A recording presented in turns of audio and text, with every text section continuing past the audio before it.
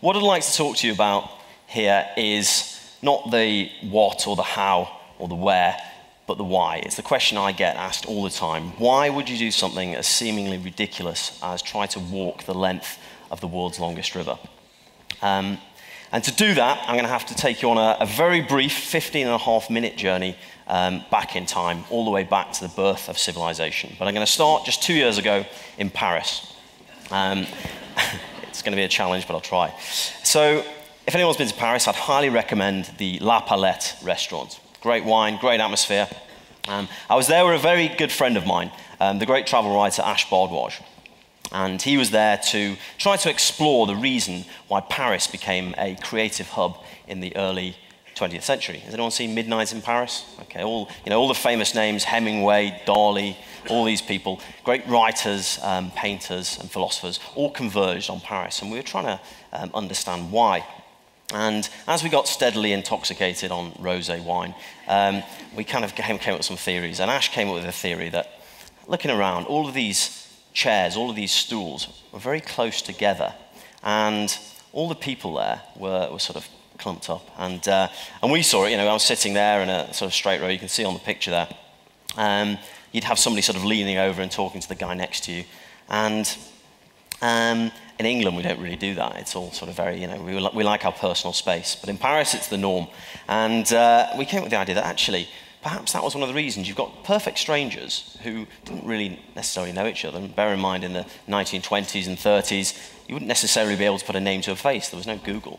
But people just got along. People were forced to speak to people. It doesn't really happen these days. People were forced to share ideas, and communities were formed. So I decided to take this idea and apply it to the birth of civilization. Can anyone see what that picture is? Any ideas? It's an elephant, if you can sort of see it. What's remarkable about this elephant is, one, the fact that it's about 6,500 years old, and two, its location. This is a boulder in the middle of the Sahara Desert in Sudan, and I stumbled across this boulder about 3/4 of the way through my journey. And the reason I'm showing you this is because anyone who's been to the Sahara Desert knows there's no elephants there. But there used to be. 5,000 years ago, the Sahara Desert wasn't a desert at all. It was, in fact, a huge, lush, wet, green savanna, much like places like Uganda and Kenya and the rest of Africa. And along with elephants and buffalo and all these other animals, there was plenty of cavemen as well, running around, catching their prey in sort of a blissful ignorance of the rest of the tribes and the other people. And what happened was, about 5,000 years ago, the desert sort of got bigger and bigger and bigger, and it's still getting bigger today.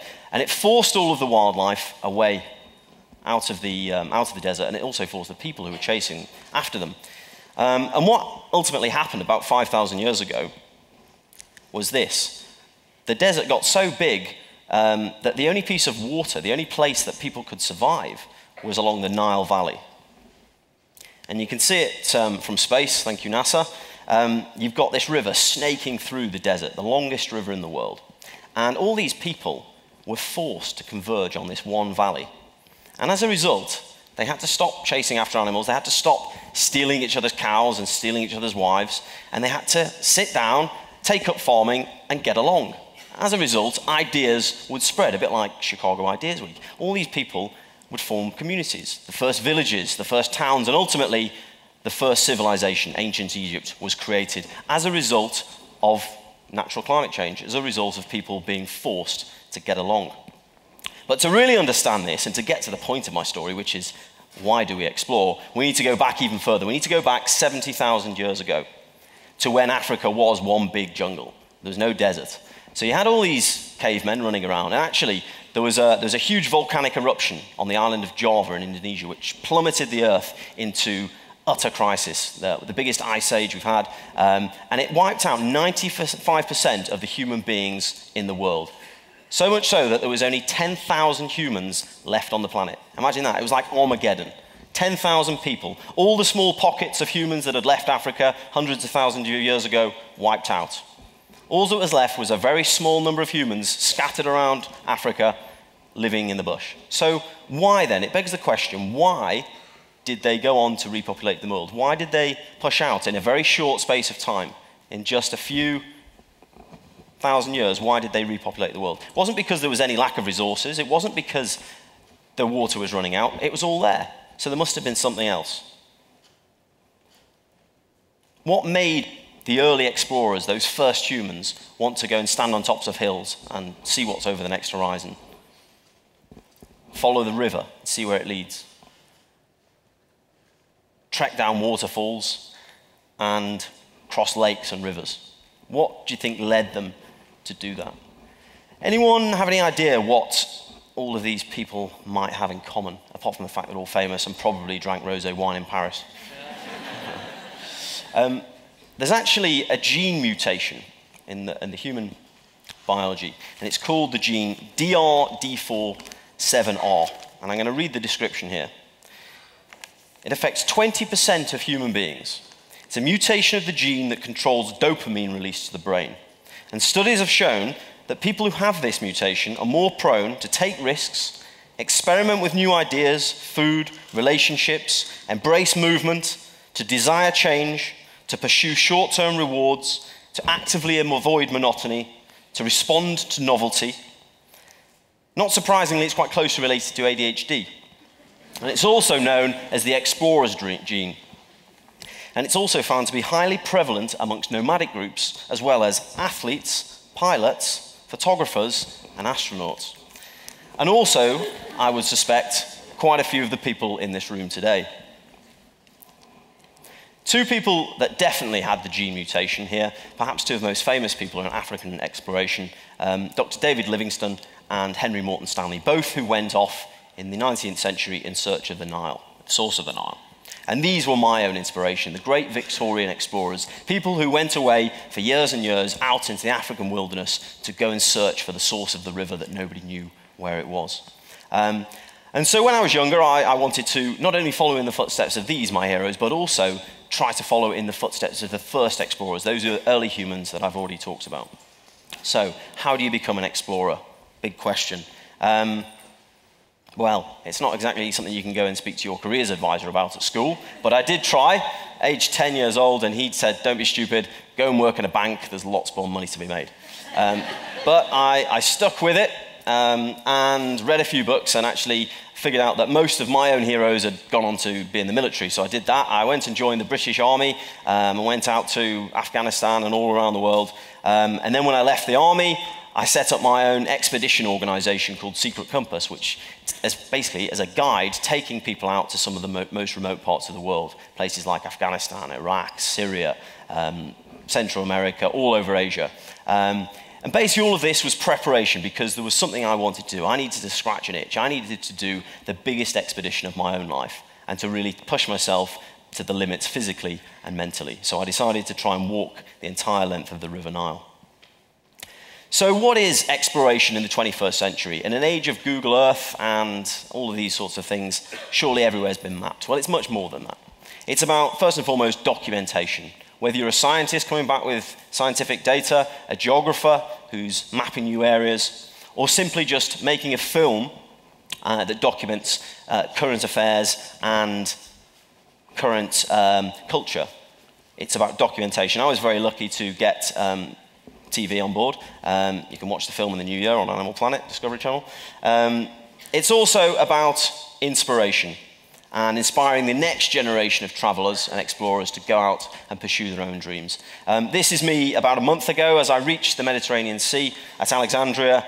What you can't see is the realities of an expedition. Just out of shot there, you've got several hundred very bewildered Egyptian sunbathers and also a lifeguard that was running after me with a whistle saying I was outside of the safe swimming area. And also it's about education. It's about educating yourself, finding out about new cultures and taking those experiences and sharing them with those that are less fortunate. People that can't go and walk down rivers, or perhaps the 80% of the world's population that doesn't have the gene mutation, even if it does mean getting tombstoned by a 7-foot Mundari warrior. But of course, with things like this, there's always an element of risk. And I found out firsthand just how dangerous African can be. Unfortunately, I lost a colleague, a journalist who was out there, an incredible guy called Matt Power. He succumbed to heat injury on the expedition. But there's lots of dangers out there, not least of which monotony. I walked for 9 months. This road alone, it was completely straight for 250 miles through Sudan. It was about 120 degrees and not many people to say hello to, apart from this chap who was my guide for that section. No talk about a long walk would be complete, of course, with a picture of my feet. So there they are, battered and bruised in Egypt somewhere, and a completely different shape to what they started out at. Wildlife. I went through several national parks and some incredibly remote areas. Elephants are pretty dangerous, buffaloes. And there's a saying in Africa that the most dangerous place on the continent is between a hippo and the water. And that's where I was for about 6 months. Lots of crocodiles, obviously. Needless to say, in 9 months I didn't take that many baths. Small, deadly snakes. And big, dead snakes. That was actually about 20 feet long. But of course, the most dangerous animal of all is our fellow explorers, it's fellow human beings. One of the things I'm really passionate about is conservation and raising money for one of my charities, the Tusk Trust. Basically, wildlife is incredibly endangered in Africa. I saw lots of these things, these snares that, and these traps that are being put out by poachers on a daily basis. In Africa, elephants will be extinct in the wild unless poaching is stopped within 10 years. 10 years if it's not stopped. So this really needs to be, more people need to be aware of this. And it's not just people killing wildlife, it's people killing each other. Landmines, I went through South Sudan. It's one of the most heavily landmined countries in the world. And going through a country where all of the maps of where these mines have been put have been lost, it can be an incredibly dangerous thing to be walking through the bush. So you need to really watch your footing. And this is a place called Boer Town. Literally 2 months before I arrived, the town got leveled by rebels, and we got shot at when we arrived. 60 people were actually killed the day I arrived there. So I was forced to abort part of the journey and skip over the front line until I got onto the other side. So Africa can be an incredibly dangerous place. It's always in the news for lots of reasons, poverty, war, corruption, tribalism. But what I wanted to try and discover, is that the real Africa? And what I discovered was actually, it's not. 90% of Africa is an incredible place, full of incredibly hospitable, welcoming people. And it's a place where there's great hope for peace and reconciliation. The reason I'm showing you this slide, this is in Rwanda. It's called the Nile Dam. One, it's a place of great change. They're actually diverting one of the biggest tributaries of the River Nile to go straight through a mountain to provide a hydroelectric dam to provide electricity for millions and millions of people. It's a continent in flux and developing very, very quickly, more than we realize. It's also indicative of the fact that Rwanda, 20 years ago, in 1994, there was one of the biggest genocides in the world. Over 1 million people were killed by their neighbors. And now, people are over it. People are getting on with their lives, and it's in the past. So even the biggest problems can be dealt with. But for me, I have to say there was plenty of personal reasons I wanted to do it, if for no other reason than to wake up after an African sunset under the most beautiful sky imaginable. Or wake up in the morning in the middle of the Sahara Desert with unknown ruins. And who knew? There are more pyramids in Sudan than there are in Egypt. But ultimately, an expedition for me isn't just about putting one foot in front of another. It's not about breaking world records or about doing a world first. It's about the people you meet. And I found that the explorer's gene is a global phenomenon. Everywhere I went on the Nile, people wanted to come with me, even if it was just a few hours, a few days. This guy, Awad from Sudan, he came with me for 46 days with his camel. And we actually crossed the entire Sudanese Sahara Desert together. When we emerged at the other end into this small village, the first thing we came across was actually an ice cream seller. He'd got a fridge strapped to the back of his motorbike. So I bought Awad an ice cream and gave it to him. He sort of sniffed it, asked me if it was baby food, and then took one lick and threw it on the ground before telling me that he thought his tongue was on fire. He's an explorer himself, but he'd never seen ice in his life. And that's what I love about going off exploring. So going back to the question, why? Why do it? Well, I have to say, I always go back to George Mallory, one of the most famous mountaineers who, when asked by a journalist from the New York Herald, why do you want to go and climb Everest? He responded with probably the 3 most famous words in exploration history, because it's there. And even Dr. Katangoli in Uganda, who I met, doesn't have any sort of cure for wanderlust. So I'd just like to leave on the note that I would implore everyone to go and do 2 things. Do it in the next week. Go for a walk. You don't have to go all the way to Africa. Just go for a walk. Spend a few hours walking somewhere. And the other one is go and sit next to somebody in a cafe. You never know where the adventure might lead. Thank you very much.